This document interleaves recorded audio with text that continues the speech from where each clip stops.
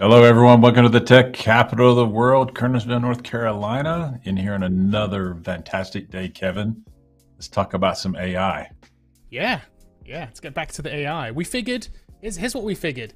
We're about a year post like public release of this stuff, and it's probably, Yeah. we've talked about it across a lot of that time as well, but we haven't visited it in a while, so we thought like a year later, let's come back and talk about it again. As far as the developers go, anybody that listens to us on the podcast, we talk about it all the time on the podcast, but not necessarily from the perspective of a developer, right? So that's what we're going to Right. And so, like, full disclosure, this has been out, AI came out in November last year. So it's like a 1 year old. It feels like the ChatGPT has been out for 30 years, because like of all the announcements. And yeah, but it's only been 1 year. And when we had YouTube shows, we went back and looked at our shows that we talked about this. We were talking about the moment that thing came out, people were saying this is the end of development. This is it. This is over. You're no longer going to get a dev job anymore because this thing can code a web page. Yep. And then when we started looking at it late last year, it could code a web page. Yes, sort of. Like sort of could code a web page, but not necessarily a website or web applications. And so now people are studying this. Can you take AI and actually do a pull request from a GitHub repo, fix the thing, and push it back into GitHub and push it into production? And how successful are these models doing it? And so there's a study out that went and tried to do this. And they used ChatGPT 4, 3, 3.5, and they used Claude as well. Yeah, so the main two that they talked about in the article in the study were Claude and ChatGPT, but they did test it with GPT-4, but they did test it with GPT 3.5, and they tested it with a couple of the Llama models from Meta too. So before you're out there and you're saying, yeah, Bobby, but did they use this one? This is my favorite model. I know this one's better.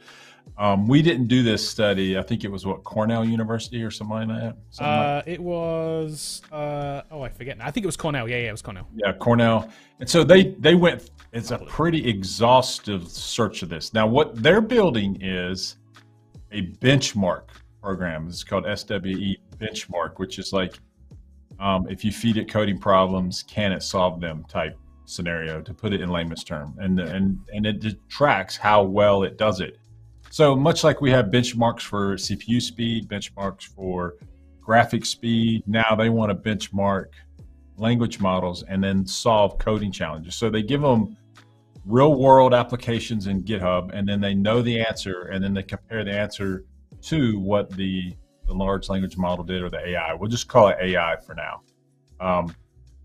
And find out, is it good at it? And so the results to me weren't surprising to me, but it's surprising to a lot of people. Right. They included, by the way, the studying, they included almost 2,300 real world software engineering problems from GitHub. That was their test, their test space here. And the results for Claude 2 were that it was able to solve, I read into the study, and this is like, the wording here isn't best, but Claude 2 basically managed 4.8% correct. Right. GPT-4 was 1.7%. And there is a caveat, right? You read into this a little bit more, because there's a caveat as to how it even got those results. Right. And so what they did was they said, okay, I know there's a whole code base here, but we've looked at this answer and we know the answer is included in these files. So when you're looking at your solution, only look at these 3 files. They called this the Oracle method. The Oracle came in and told them where the answer was. And when it had the Oracle, it did 4.8%. 1.7%. When they did something else called BM25, which means include all of the context, these were like in the 0.7 range. 0.7, less than 1% of the time was it actually be able to do this. Now, here's what's interesting about this too, is these coding challenges are strictly back-end, no UI, just logical pattern recognition, fix the software type problems, very straightforward type problems. Yeah. These are things you'd think it would do well at normally, right? This is right. Yeah. And so and it's a real world test. They were saying it had to get a PR. It had to diagnose from the PR pull request what the problem was, and then go from there and try to figure out what code files do I change. And and then I figure out what code file to change, and then I want to know, does the change actually work? And what it noticed is it could patch things pretty well in the 4.8%. I would say like most of these were patches. When it had to create brand new files, it struggled mightily. Even more so than it does right now. So like, in other words, like, oh, you need a new page. This feature request required me to invent something new. It pretty much couldn't do those types of problems and solve those kind of issues.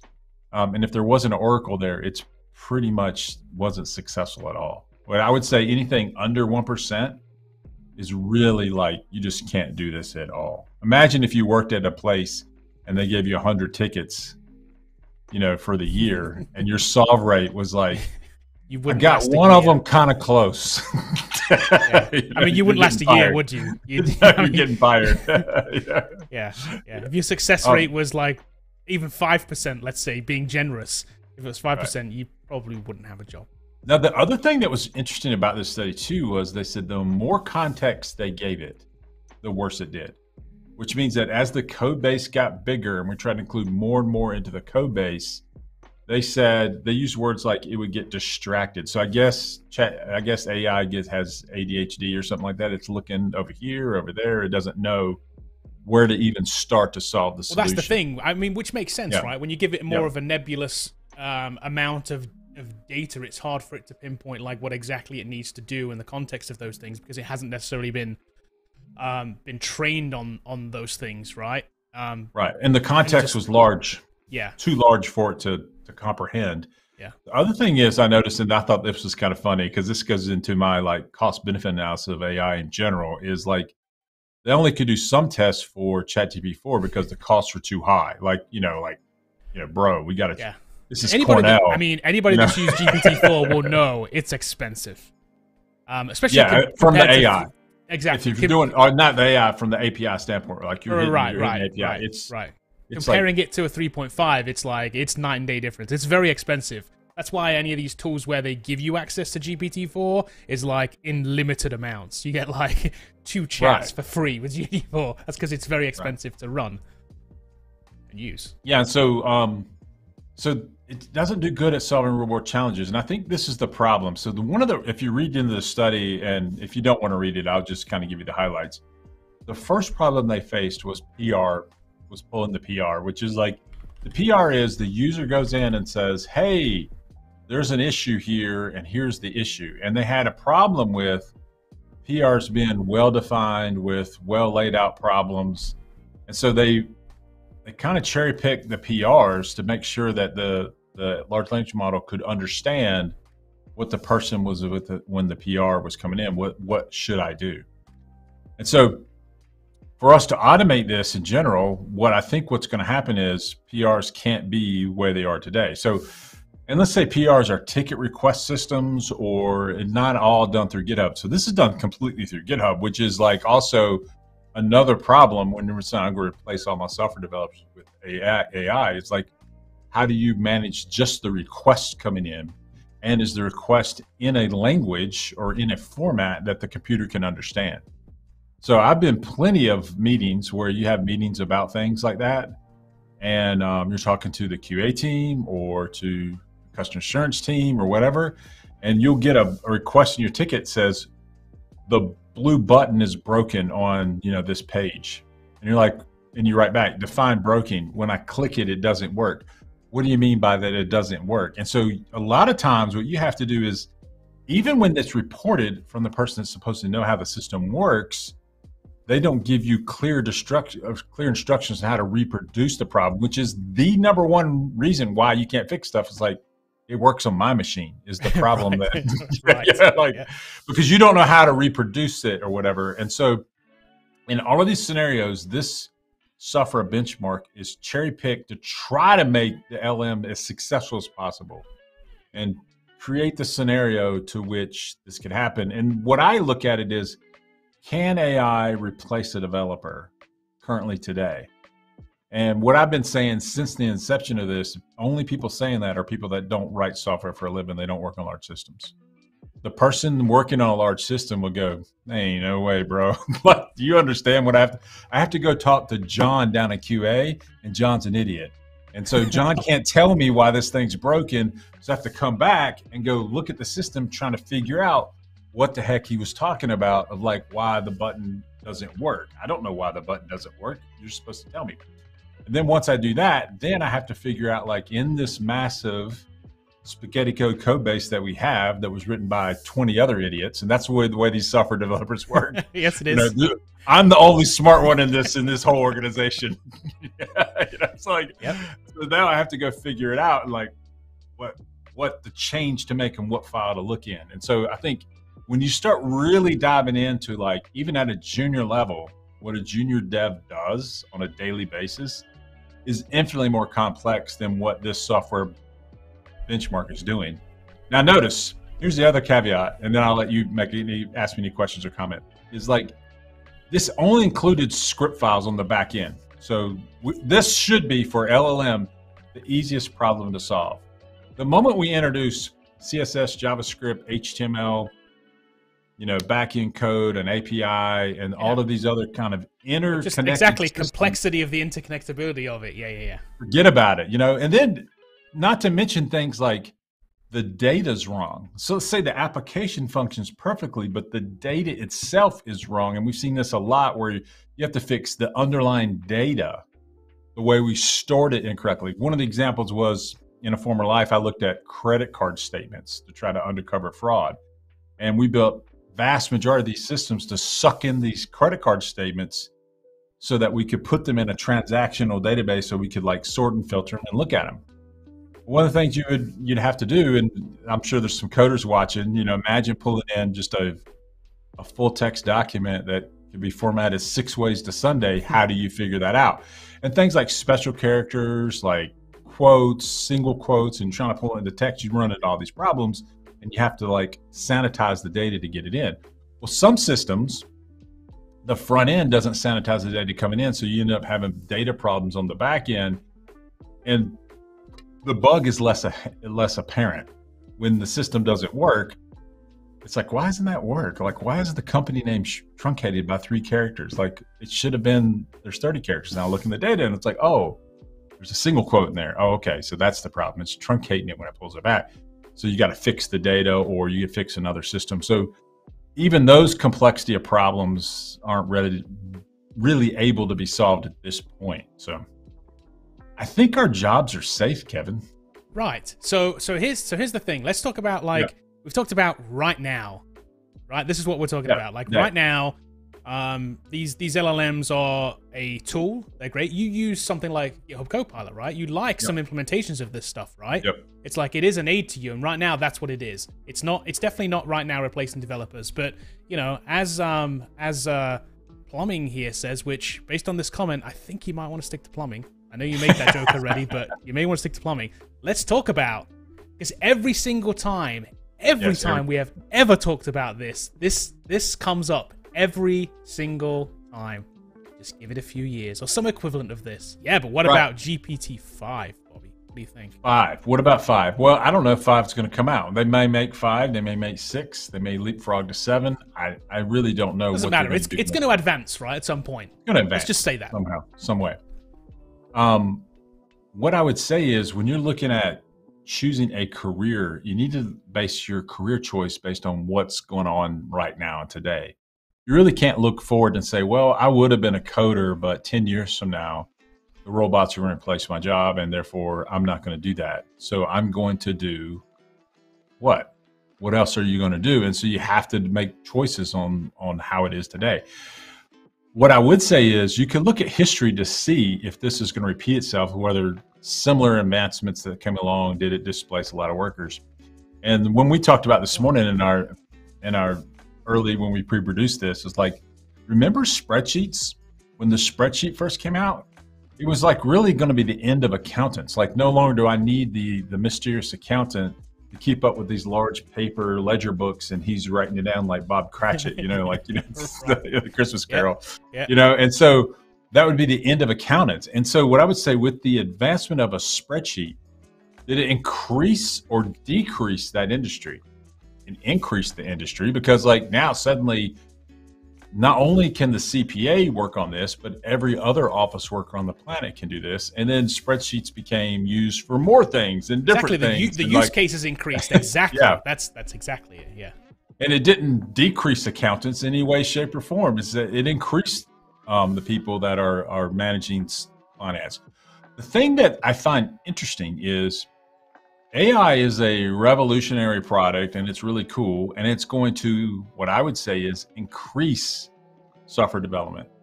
But even without it, software development is increasing anyway exponentially. So like when you look at the amount of systems that we're building is exponential. But then you add in, you know what? I could build systems on top of AI. I could use AI to build other systems. That's a whole new area of things that we're going to AI augment a lot of other pieces of software. Guess what? You're going to need to do that. You're going to need coders to be able to come in and build those types of systems.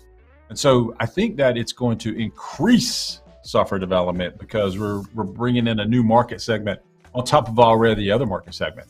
The other thing is it will make software developers, I think, more productive maybe. I think there will be some things that will be relegated out of our industry where we don't have to do it. I think largely deployments can be automated, but I think even more that could even be put more into a black box. Or we just publish stuff and it gets coded out or it gets pushed out automatically. It kind of does that today already, but we still have DevOps engineers and we have those things monitoring these processes. Here's the thing that I do think, without a shadow of a doubt, and I'm going to predict the future a little bit. I told you I wouldn't, but I am. Even if we make a black box that generates all code and no one becomes a coder per se in the next decade, the same number of people will have to monitor that black box to make sure that it's outputting what it needs to do. We need to validate these systems. And a lot of people say, well, we're going to get the AI robot to code it and then also validate it on the back end. And I've always thought that was weird. I'm like, so why does the robot have to validate itself? Since the robot wrote it, why don't you just write it right the first time? Because it seemingly shouldn't make mistakes to begin with. But we need a validator to validate the robot. And so we have this circular logic of like how this thing will work. Ultimately, too, I think whether you can think robots will never gather requirements and be able to understand what the human needs and wants. And I've always said that this thing doesn't need or want anything. And a lot of people put software in this box of like, it doesn't do anything that impacts humans. Therefore, the robot can decide what to do. But like every website we have is built to service humanity in some way, you know, whether that be an insurance claim or buying a house or, you know, tracking inventory or whatever it is, or your social media. Those have outputs that humans want to see and consume. And so therefore, that there has to be a human in this process that says, yeah, that looks great, you know. Now, if you take Twitter, for example, they say, hey, let's remove headlines. And we're like, well, that's a great idea there, Elon. I mean, like, you know, maybe we should. Yeah. No, I'm saying, so the AI could come out and say, headlines are a waste of space. I can reduce the message cost by 26 kilobytes. Yeah. The 26 kilobytes times all the messages will reduce the hosting bill by $100 million. Do it, done. And then someone says, well, this is useless. I don't want to use this anymore. And so like, there has to be some validation that comes in. I do think that humans will be involved in the process of gathering requirements forever, validating the output forever. That's a strong word. Well, I mean, otherwise you don't know if it's good works or not. Well, because here's the thing that I would say. Here's the counter argument to part of that. Because when you put the word forever in there, I don't think that's a forever thing. I think it's the near future thing. But we're thinking about the internet being made for humans. What if the internet isn't made for humans? What if the internet's made for the robots? The robots make the internet for the robots, and there's some other output that it generates that is the human-based part. Right. But we're not talking about something that's now, or you can even plan to be part of, because it's we're talking decades, if not centuries, down the line in advancements of this stuff. This is not going to happen overnight. Humans want to consume information somehow, some way, whether that's HTML page or it's in your goggle or it's implanted in your brain through waveframes. You know, I don't know. Like, either way, we're going to consume information somehow.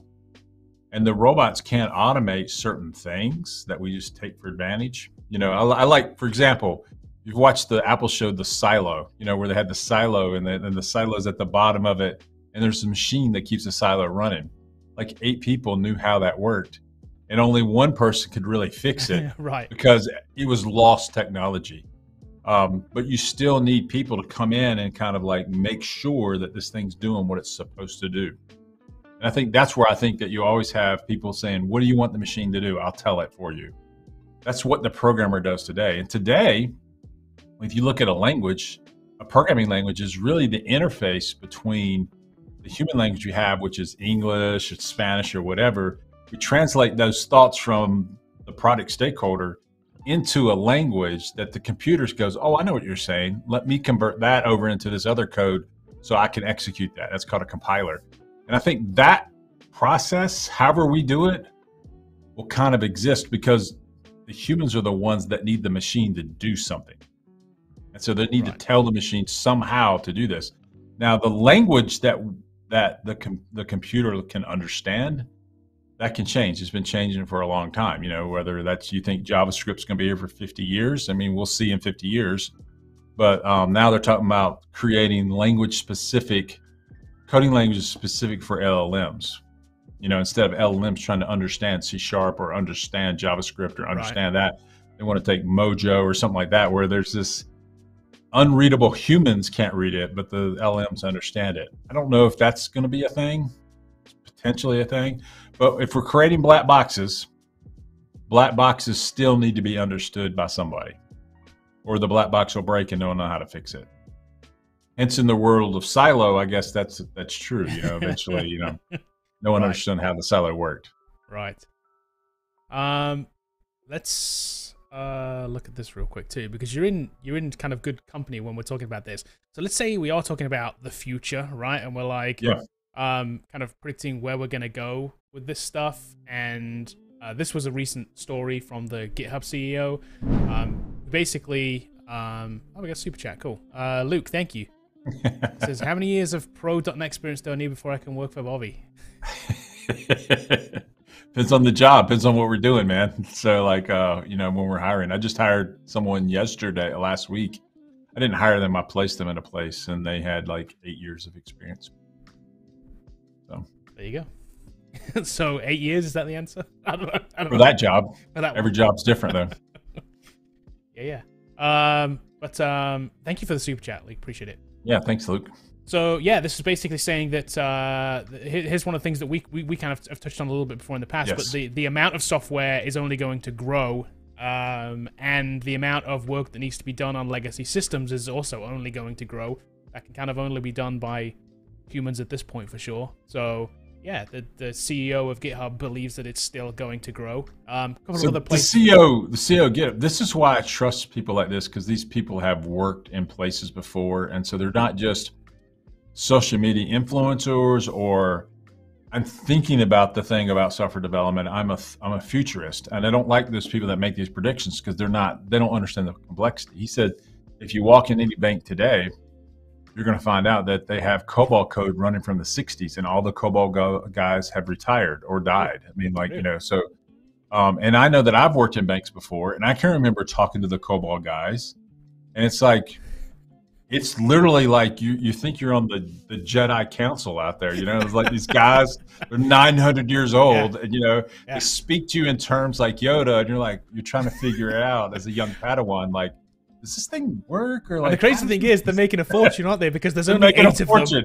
Yeah, exactly. So, you know, so those are the type of, and that doesn't even get to. And he mentioned it, like the code that was built in the 70s, the 80s, 90s, the 90s. The 2000s, and now we're in, you know, the 2020s. So like all of these legacy systems are built up over time, and there's just we're not going to train. I'm not going to say there's no way. We're not going to put the time and effort to train all the systems on every known iteration of software development. Yeah, agreed. Only going to be feasible to really point the computer at certain problems that it can do really well. And I think that what you're seeing is like in genome research, for example, can I train it to do something really, really well, to do trillions of calculations that a human would take them a while to do it? Great. Can I make the NFL schedule for 32 teams to make sure they don't overlap, you know, in all these cities? Well, you know, now they say AWS does that in like, you know, I think they print the schedule out on demand pretty much. Right. Whereas before, it took them months of like Right. planning to make sure that, okay, we got to cross travel. We got to make sure they play this many games in the division, this many games out of the division. And there's all these complex problems. And now it can just spit it out because it knew it solved that problem, that one particular problem very well. And because it can do that, I think people make the leap. Well, if it can do that, surely it can build a simple website. And you're like, well, it's a different problem. It's a totally different problem. Oh, yeah. And then it has different inputs and different outputs and different expectations. And like, it's actually more nebulous than a schedule for the NFL. It's way more nebulous to build just websites. So when you prompt build me a website for my taco restaurant, which we've done before, it can build a website it can build kind of partial web page. Maybe. Do I like it? Do I have to change it? Yeah, because the inputs that I put in there and then the output, the expectation from the customers is really different than what a language model can do today. And that's why I think that what he's saying is there's exponential growth for software development because every day someone's going to wake up in their company and they're like, okay, I need a system that does this. Yep. And that's not something I can buy. Therefore, I need someone to build it. I put another thing we talked about too is like, imagine we could look at image generation. We can look at web builders like Squarespace, Wix, and all these kind of things. And the way this was couched to us last year was like the greedy CEO is going to fire all of his developers and just prompt his way to success in building these things. And that's the way they were saying it. And like, well, no, that's not going to happen. The greedy CEO doesn't understand the problem well enough, but even if he did, he's not going to do it. Case in point, the greedy CEO needs a website. Today, he absolutely 100% can drop onto Wix, Squarespace, whatever, and build a website. Sure. Does he? No. He hires somebody to do it. I've literally built websites on Squarespace for people. For companies. Right. Like that have come to me and been like, hey, I'm sure, I can do that. Right. And that's a web builder. And you can say it's a technology that generates websites. It's not AI to some degree. But even then, the knowledge worker that you say is going to replace all of your work doesn't do it. And there's a really good reason why. Because even today, if I took the greedy CEO and says, you must build the website, you can't hire anybody, you can't ask for help, you must build it. And if you pointed into Squarespace right now, they couldn't do it. They could make a website, right? But it would be badly worded or badly designed, or all the images are wrong and the colors are wrong, and it's like, and it just wouldn't work. Let's say it had more. Let's say it even had some functionality, even a simple form or something like that. They mess that up because let's say that they want it to go to to like MailChimp or something. It's like while it's kind of like it's I wouldn't say it's like it's not over complex, but a lot of people wouldn't figure that out. No. It's kind of technical. It's technical enough. Right. And then the other thing too is like, let's imagine too, you wanted to say, okay, let's just forget, let's say we can point them to Google Docs. They probably get the Google Docs account wrong and then they wouldn't know where all their forms are going. But like the other thing is, let's say that we need to point it to MailChimp and then we need to use something like if then this, that, or Zapier. Forget about it. Oh yeah. Forget about it. It's not happening. Yeah. I've worked with a lot of people in my industry. And I've worked in companies and I've worked with, marketing managers, CTOs, dev managers. And then when you have to really kind of bring it in and say, this is what we're trying to do, here's the problems that we're facing. And it's really hard to explain to them, like in technical terms, like how things kind of work. Yep. And so just imagine, and that's why I don't think, I know I wasn't supposed to, this is why I don't think it'll ever replace software development as a job. So I don't think the job will never cease to exist. What you do may change. We may not write I totally agree with that. Some types of code at one point, but the person that's doing the job will always do this job, but your functions may change. I think today, the person that was a blacksmith today may be a car mechanic now in the future. I've heard it expressed like this. You could talk to a bunch of users and they say, I need a faster horse. I need to ride this horse. Can we bioengineer a faster horse? And the computer would say, yeah, let's go work on that problem. Let's try to bioengineer a faster horse. And then someone comes around like, well, what about a car? Why don't I just make you a machine that does what that horse does? And then that's where horsepower comes from. This one has 50 horses in it, or 150 or 350 horses in it. And so the invention, the human came up with, oh yeah, horses aren't fast enough and I can't change the horse. Let me give you something else, a carriage, a motorized carriage that you can use and drive around. And people at the time thought that was like, if you could go back and look at the newspaper articles written about the car, like it'll never replace the horse ever, ever, ever. And people thinking that, well, that's what AI is going to do. Well, it is, but what I'm saying is the jobs will change. But I think software engineering is here for the next decade to 20 to 30 years easy because of the complexity involved. That's just the sheer complexity involved in building a website today is like off the charts compared to 1995. So in 1995, you would make index.html, you'd write some inline styles, maybe an external JavaScript, maybe in 95, maybe not. Maybe it was maybe a little later. Yeah, but like, but today you got to have your package manager, your builder, you got to run some scripts just to build, your Hello World app. It's kind of crazy what you have to do now. So the complexity is increasing. The other thing too that changes a lot is the way we do things. And the guy from GitHub talked about this from the 60s, we were using COBOL in the 70s and the 80s and the 90s. And you go all the way up to 2024 and like the frameworks are changing. And even when a framework comes out, the next framework is right after that. So like it changes quite a bit. And therefore you're going to have to train the models on all of these new techniques going forward. And I just think it being really hard to do. It's a tougher problem to solve than people think. Yep, definitely. Let's look at some other things that kind of push this as well and kind of agree with this. We'll look at like we've used this before, but Bureau of Labor Statistics, a couple of things on here. When you look at like software developers, they group in software developers with quality assurance testers, analysts, and testers at the same time.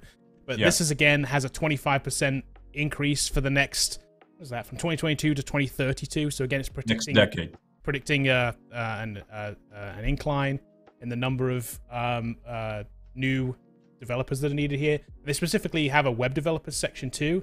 Again, they talk about it being 16%, much faster than average. Again, this is Bureau of Labor Statistics stuff we're talking about here. So if AI was going to take over, this is current today, a year after. Like this is still predicting this increase in developers. And then the last one to talk about here, which I like, this is a great website. Will robots take my job? Which I thought was great. This has come up in the last year because of AI, right? So we're talking about web developers here, and there's a couple things here. So it's a 39% risk level, which is in their low section. It's just in their low section, right? They're saying that they have a limited risk of automations that demands a mix of technical and human-centric skills, which is exactly your point. It takes the human and the AI to kind of work together. It can't work on its own. Right. But the part that I found interesting was the discrepancy between the way that they rate this based on their stats versus what the people think. So the people can come here and vote, and you can say in the next decade, I think the question is like, do you believe that AI will take this particular role? And 53% of people, more than half, believe that was true. Yep. So, but I bet you the people that are voting aren't web developers. True, I agree with that because it doesn't. That's what I think. Yeah, it doesn't make you answer that. I agree. But also, we're talking about like why? Why do they? Why is that the case? Why do they think that? I think there's a lot of people out on social media that do this for clicks and engagement, and they want to. It's easier to sell fear and FOMO than it is to do what we do, which is tell you how to do something. And for whatever reason in our psyche, we want to be scared before we'll listen to someone versus someone that says, "Hey, you know what? This is how you do it. This is what's going to happen."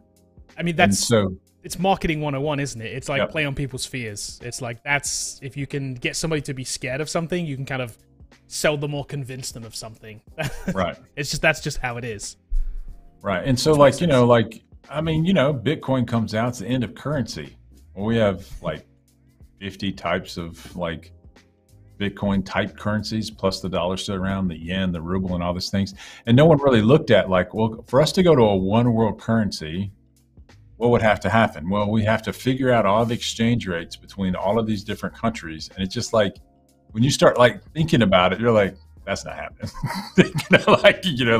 Is Brazil going to say, okay, I'm buying into this percentage, today? And so it's really difficult for those things to take over. While we could see some efficiencies in that system, there's humans involved. And so it's just really hard for us to course correct some of these systems. And it's the same way in software engineering. You're like, you mean I got to give up React? Where a large language model doesn't do React. So like, yes, you can't build it with React, you know, and you're probably thinking, well, in the future, no one will care. They will care. They care like what it produces and what it happens. And so it's just it's a really complex problem. It's way more complex than people give it credit for. And the only people doing this want engagement on their channel for whatever reason, that's what they're doing as a content creator. It's easy to sell things. I could start a channel. Yeah, this is a great take. Yes, I agree with that. This is a great take. Legato, you 100%. Yeah, it is. It 100% is. And we've talked to people that firmly believe this. And it's bad because it is, because we've shown you like the stats here. It's like it's increasing. Don't believe somebody that tells you that this is like going down the pan.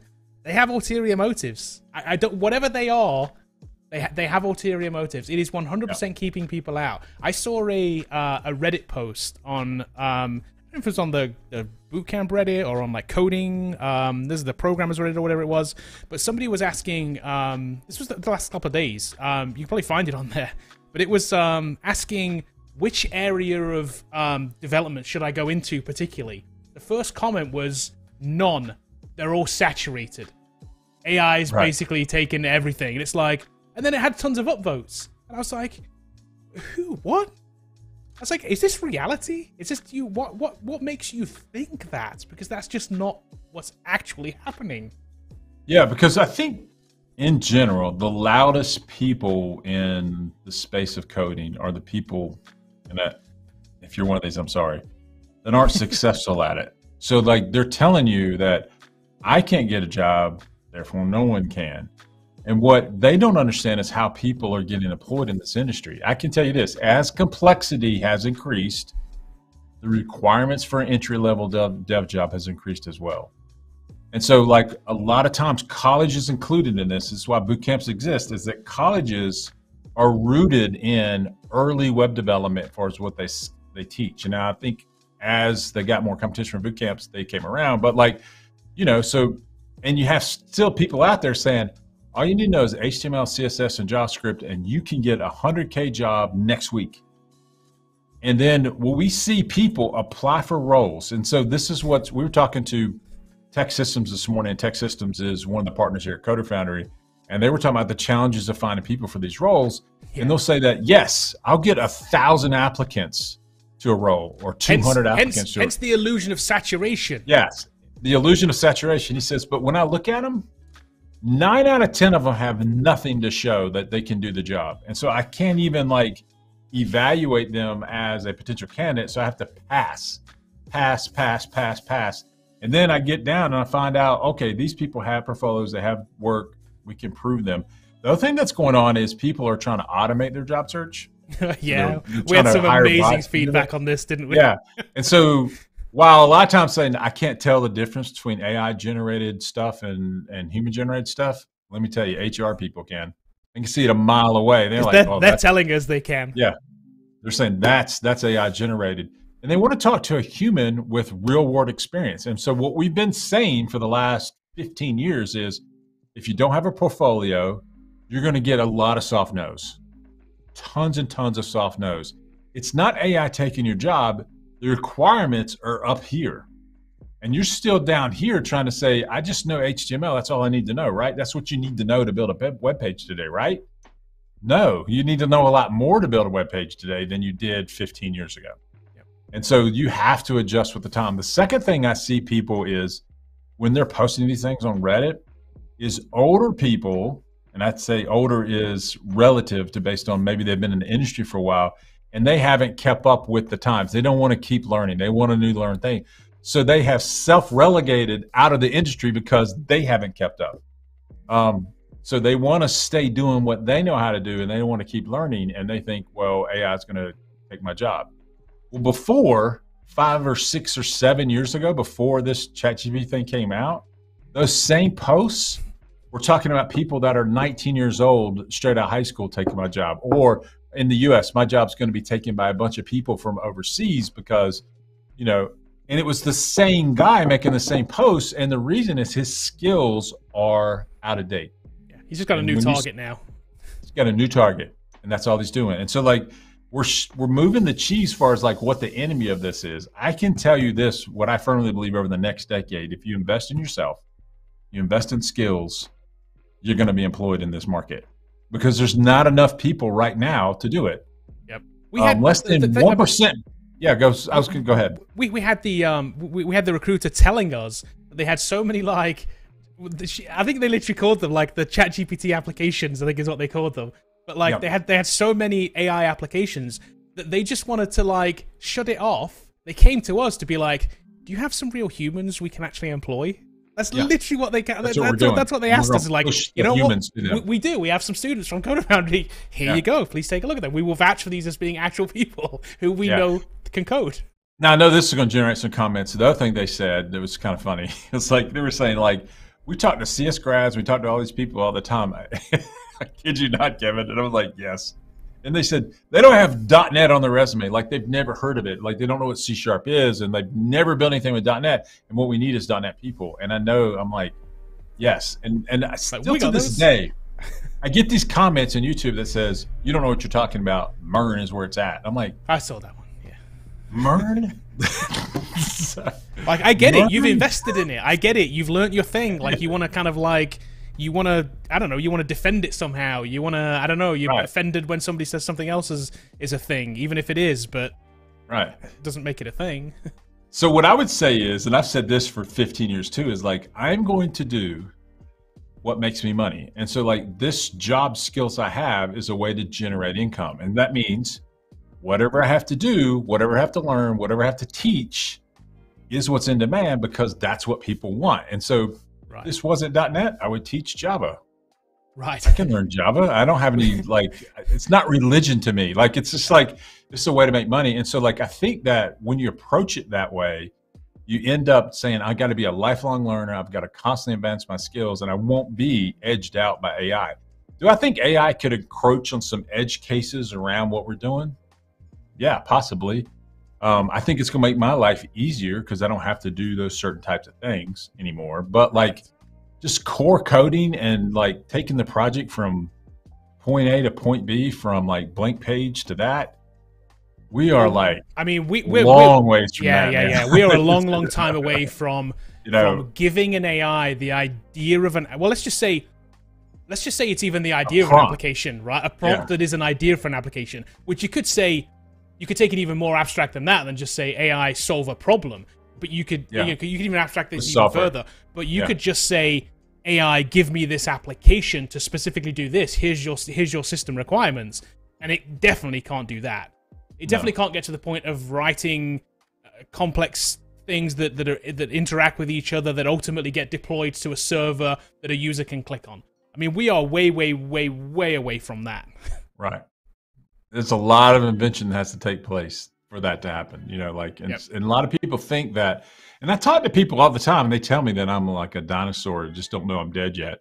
I'm like, you just don't, but you don't work in the industry. You have no idea. It's like, it's saying that AI is going to replace mechanics at this point. Like, no, it can't turn a wrench. I mean, like, it's just not going to do that. Yeah, we won't need wrenches. We'll have those robots that come by. We still have robots that can manufacture cars, but we still don't. We still have humans putting cars together. Yeah. Why? Yeah. Is it because totally of the labor unions? No.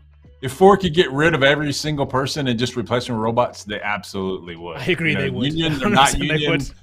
Absolutely, 100%. You know, this is Amazon's goal, right? This is 100%. This is Amazon's goal. They just put out a new. They just put out a new robot this week. Did you see this? I don't know if you saw the story. We might talk about this on next week. But there was Amazon introduced a robot in their warehouses that can kind of move around and do stuff. But it's like, you know, that is their goal. So when Amazon does it, that's when we know that it's going to happen. But right now, we're decades away from that. Like, we really are. You know, and so. The other thing is, I think what you're going to also, the other thing too is the cost of this is like the real cost to running a large language model to do all of your coding. The cost is astronomical. And so like the other thing is like. You saw that story with the cost of Copilot. What did it cost? It was like $80 or something. It's costing $80 a month. You're spending 10. Yes. And so that's the cost deficit between how much Copilot costs Microsoft to run versus how much they're That's charging only for going it. to go so long. And they know that the moment you make this $100 a month, usage goes way down. They're like, well, I liked AI, but I don't like it that much. I mean, like, like, let's be real. I can type this in. So I think that's really what you're going to see is, so a lot of times we say, well, how much does it cost to replace my dev team, even if it could? And it's like, okay, and I can't talk to anybody, and all these other kind of costs that associated with that. Fixes, and like, does it work all the time? Is it available all the time? Like, is it available 24/7? Those, and you're saying, well, humans aren't. I'm like, well, you can, if you have that need, you can get offshore teams, you can get onshore teams, you can arrange for it, you can pay for it. People to this day are still on call, like things break, you walk into the office on a Saturday because it's broken. So you can arrange for all of that. And then I think there'll be a cost benefit when someone says it's $100 million to run all your stuff up here on Azure, if you're a big company, and you're like, how much do developers cost? It ultimately will get there. It's right, because you could say, like, it is this massive cost difference now. So but you could say, like, oh, well, of course, the counter argument to this is, well, it's going to come down. The cost is going to come down, right? Yeah. I don't buy that for a second. The cost isn't going to come down. The cost is only ever going to go up. They are never going to say, well, the NVIDIA chip now is, like, I can get that $10,000 CPU now, the GPU that runs the AI. That was $10,000 this year. Now it's only $5,000. So, you know what? I'm going to charge my customer less. No. They're going to buy more, and they're going to buy generation 2 of that chip, which also costs $10,000. The price only ever goes up. It's never coming down.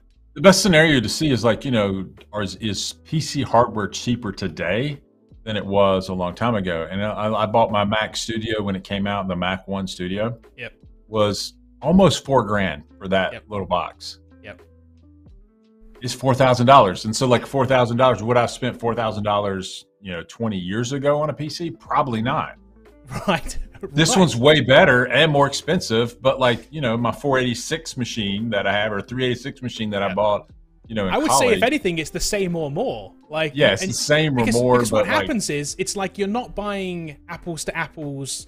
You're not buying a 1995 PC today, are you? Let's say that you did spend $4,000 on a PC in 1995, right? You're buying 1995 technology. The difference is you're spending $4,000 today on a PC for 2023 technology. The technology keeps advancing, the cost stays the same or goes up. That's just how it is. Right. And I think the same thing will be true for software development. This AI replacing AI for coding, when you do it at large scale, becomes really expensive to do. I think it's going to be targeted towards specific problems that it can train exceedingly well to do a specific thing. And I think those types of things it'll do really well at.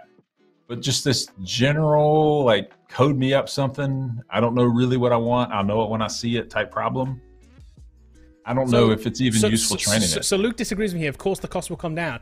I hope you understand my logic here, Luke, that the cost doesn't come down. The technology advances and the cost goes up or stays the same. That's just proven across time. Let's take an iPhone. The cost for an iPhone, yes, for the first generation, like, if you're buying it then, it costs, let's say it was $500. Today, that might cost $100. But trust me, the iPhone 15 is now $1,500. It is. It's only gone up because the technology has advanced. It's going to be the same. They're going to keep pushing the technology and keep pushing and keep pushing and keep pushing that, and saying it's doing more and more and more, and it will only go up.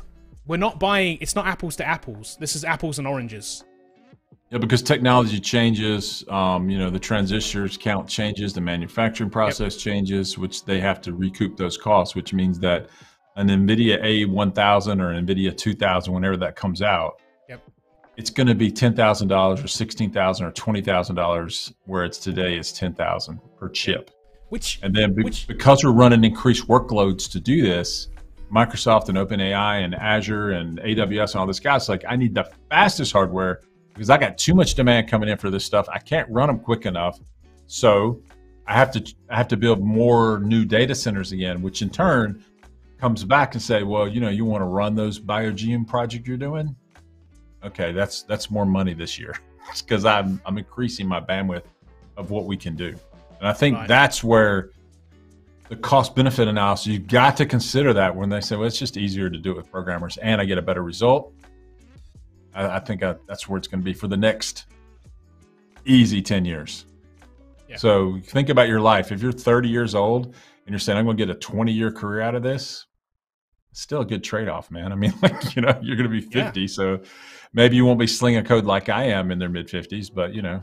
Plus, I think it just, like, AI is just another evolution of the life, just another tool in the life of a developer, right?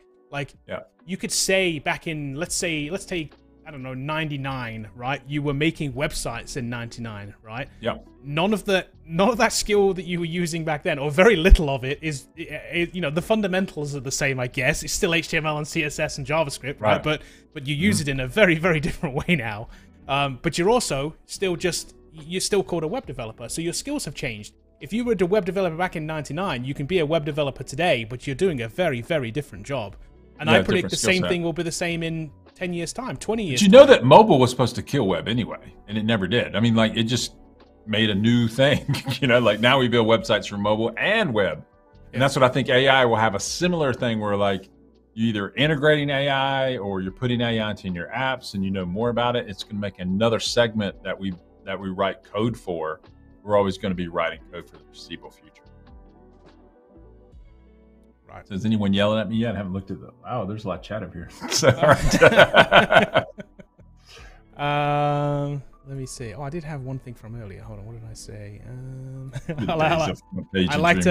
I like Luke's comment here from earlier. He said, "Will AI attend endless pointless meetings?" It has to, right? How's it gonna get requirements, man? You know. I just thought that was a funny take. That's a good one. Yeah, good stuff. Let me see here. What are we saying here? Yeah, this will be a thing too. Increasing costs in cloud infrastructure will also lead to price increases. Here's what's crazy. I was thinking about this morning, Simon. Like, it's funny that you bring this up. AWS and Azure is not the cheapest thing on the planet. Like, in other words, like, you can now host something probably on your own hardware for a monthly cost cheaper than you can on the cloud. When the cloud came out, they'll say, hey, reduce cost, reduce complexity, reduce all these things.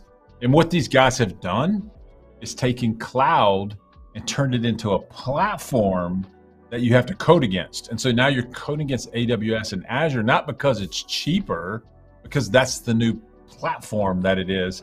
And Microsoft has done that. And so, like, now we'll spend a lot more on hosting to host a website because it's more expensive to host it, but we want to because of, you know, horizontal scalability or, like, you know, fault tolerance. There's a lot of enhancements that come with cloud that we really like. But is it absolutely cheaper? Can I stand a web box up and just hook it to the internet cheaper than I can an Azure instance? Yeah, for a lot of cases, yeah. And so the prices have increased there.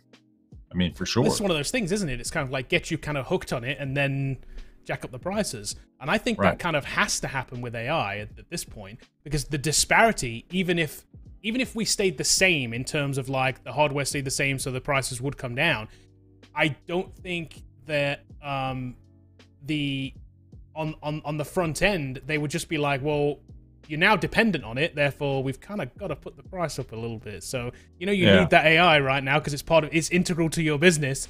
Well, it's going to cost you a little bit more now. A little bit more.